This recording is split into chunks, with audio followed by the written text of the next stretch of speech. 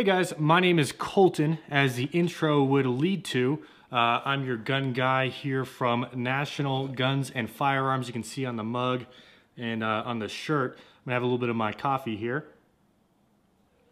Today we're gonna talk about something very special in our first episode. We're gonna talk about a very classic Colt gun, right? Hence the name, Colton and Colt. That's my name here. We have this display case here. It's very beautiful. Chloe, we're not going to need you here today. My cat is very eager to be in the podcast, videocast as well.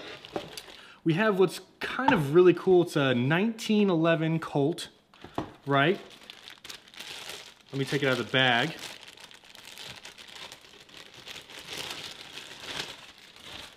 This is a Colt M1911. What's special about this is this was actually manufactured in 1918, if you look up the serial numbers. And what's cool about this is this was a World War II model, if you can tell. It says United States property. And on the flip side, model of 1911, pardon me, model of 1911 U.S. Army. So this is what you would get if you were in World War II. This would be your standard issue revolver, pardon me. This would be your standard issue equipment here. The model 1911 from Colt. Now you can obviously tell if you're a gun guy, you can tell these are not the standard grips. I changed out the grips. Usually you'll see this with diamond grips coming from these screws. You'll have a diamond pattern coming down and a diamond pattern coming up. Real wood grips, those on the changed out grips. Still have the old grips in the vault somewhere. But this is your, basically a pretty cool, very special gun. Has original patents, your Hartford, Connecticut Colt logo, U.S. government property, model 1911 of the U.S. Army. Now, this is before all the Colt Serpent guns came out, you know, your Boa, your King Cobra, your Python, your Diamondback. This was a very special gun. Has the classic beaver tail, of which basically is 1911. Has this safety here, your grip safety. What's different between this and your model 1911 model 1911A1 and the M1911 is basically this butt piece here. On the model 1911A1, this has more of a curvature to it, maybe like a very small oval shape, and that would signify, sorry, I can't think of the words right now, signify that it was a model 1911A1. This is your model 1911, probably one of the very first issued. This was produced in 1918, as I said earlier. Now, this model first came out in World War I. I believe 1913-ish is when they first started producing this. But in World War II, they basically produced all M1911A1s. My theory, and I can't confirm this, is that this was an overproduction from World War I. And it sat around somewhere and was given to one of the officers in World War II. This came to us through basically an estate sale type situation. An older woman wanted to get rid of it, didn't know any history behind it. But back then, you could, some of the officers were given their original equipment that they used in World War II, World War I. They were able to keep this. And I've heard in some cases of guys jumping trains and keeping their M16s or basically M4A1s as well. Haven't come across any of those that have government models stamped on it or United States property stamped on it. This is just one of the variations. It's legal to have this, of course, and at the time they were giving these guys, they were able to keep their original equipment from war, which is pretty cool. This is a nice piece of history.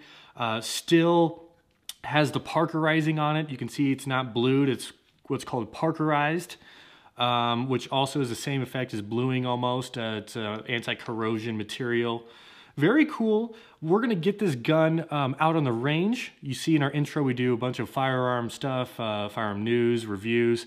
In our field test, in our range test, we'll actually test this out and show you guys what it's like to shoot this bad boy in 4K in one of our range tests. Very beautiful. The Colt logo on the grips. Like I said, these are not original grips. We still have the old grips that have a diamond pattern. You'll see a diamond shape on the grips, but these are changed out, still wood. That's another way you can tell whether this is a World War II production, the A1, or or the M1911 is, I believe that, you can correct me if I'm wrong, the A1 had some sort of synthetic stock grips, whereas the real M1911s had a wood grip. Very cool piece of history right here. Not too many times do you come across something like this. And what you can tell is basically now you see modern 1911s from SIG, from Ruger, from all these companies. I think Kimber, everybody has one. But the design really stayed the same. It still looks beautiful. The parkerizing has helped keep this non-corrosive, that parkerizing non-corrosive treatment has made this gun still look beautiful to this day. I could polish this up to stainless here. Has obviously your clip here for the bottom, beaver tail, grip safety, right? Which is always, if you have a 1911, it's always hard to, I always found it hard to, you know, decock this thing with one hand. I don't know, maybe you guys are better at it than I am or figured out a way, but it's very tricky for me to do it. Very cool gun, fits in your hand very well. The beaver tail obviously goes over your hand here. You have your clip, which if you can see this clip in 4K is pretty dirty. This is original equipment, original clip. So that's why that looks like that. The spring is a little bit gooed up. I'll have to clean that up. Pardon me. But, you know, this is a really interesting gun. Really interesting part of history. See if I can get it back in. There we go. This is something where dreams started. You know, this was one of the original guns that Colt made. This is before all the serpentness and the pythons and all that craziness, King Cobras and the serpent guns. But this is what kind of started it off for Colt. This model here, and to this day, they're still copying this model. Like I said, other manufacturers love this model. This is a classic. The 1911 platform is a classic American gun. Classic gun through history, World War I, World War II.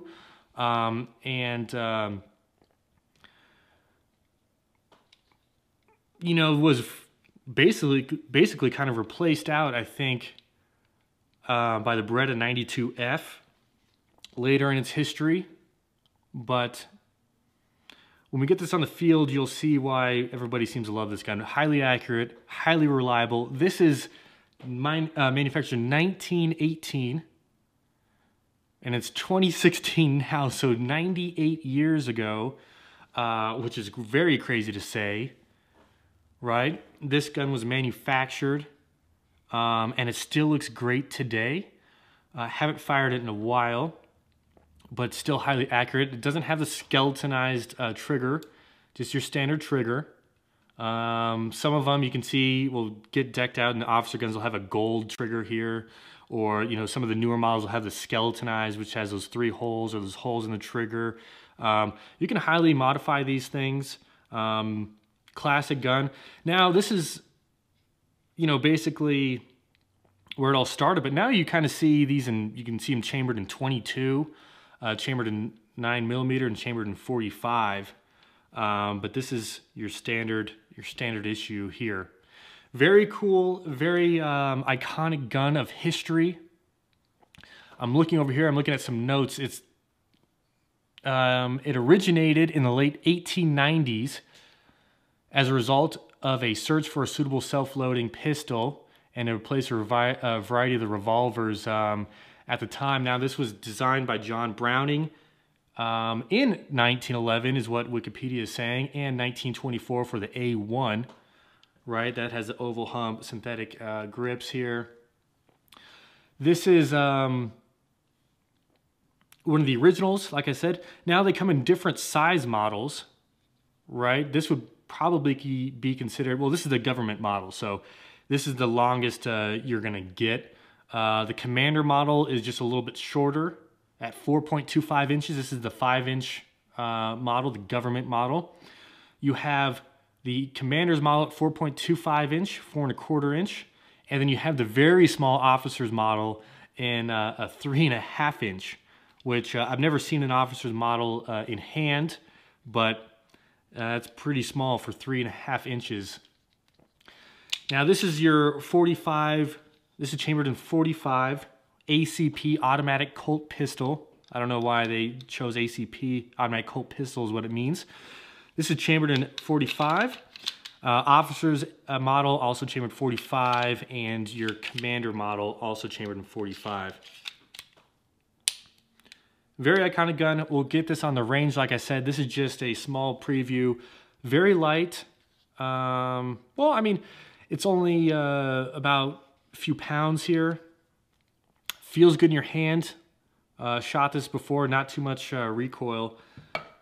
Colt makes an iconic gun. And although now they're, you know, maybe not doing so well, they still have this classic gun, and we're going to get some of the Serpent guns on here as well. Some, maybe one of those little Diamondback revolvers, which are pretty cool. The Serpent guns are another piece of iconic history and really cool. King Cobra. Obviously, everybody knows about the Python, right? From, you know, video games to life. The Python's a classic. But this is going to be the end of this, guys. Just want to show you this Model 1911 U.S. Army, property of the U.S. government, 1911. One of the originals. This is not an A1. This is an M1911. Really good piece of history. I can't tell you if it actually involved any, you know, battles or war or anything like that, or what kind of action this saw. We got it from an older lady who wanted to get rid of it, didn't know really what it was all about. But this is something truly special, great piece of history, and a great piece of iconic artwork. You know, this is a standardized gun now that was designed 1911 by John Browning, which is over 100 years ago. It's 2016, so 100. 100, you're going to test my ability to do math right here. 105 years ago, this was designed, and in the 1890s, it was thought up. So this is quite the iconic gun. All right, guys, my name is Colton from National Guns and Firearms. Check out the mug on the shirt. I'll link up some stuff if you want to get one of these mugs or the t-shirts. But we're going to be doing gun reviews, firearm news, range tests, basically your go-to spot for guns and high-res 4K action coming to you. We'll do episodes all the time. This is kind of your first episode, and I wanted to kind of show something really, truly special here. Since my name is Colton, I'll be rolling with this Colt and various other Colts that I'll bring onto the show. When we do our range tests, I'll be always packing a Colt. And it'll be something really cool. We have a bunch of different Colts that we want to show you. And Colt has been an iconic gun, you know, through time. It has been an American classic. They have a bunch of revolvers that are, you know, won many different victories through history. Very iconic and classic guns. All right, guys, my name is Colton with, I don't know, we haven't come up with a name yet, so maybe we'll just call it GunCast for now. From National Guns and Firearms. You can check us out at nationalgunsandfirearms.com, where you can buy any gun you want that we have. We also can special order you in guns. We do gun trusts, anything basically to do with guns, we can get it for you and do it with a smile. All right, guys, this is episode 1 of GunCast. I will see you later for episode 2, where we talk about the purpose and needs of gun trust, NFA, National Firearms Act gun trusts. What is changed in the new rule that's coming out July 16th of this year, 2016. What it means to you, how it's going to affect you with your gun trust and future gun trusts and future Class 3 purchases, like SBRs, silencers, etc. But that will be on the next episode, so check that out next week. All right, guys, my name is Colton once again. We'll see you later.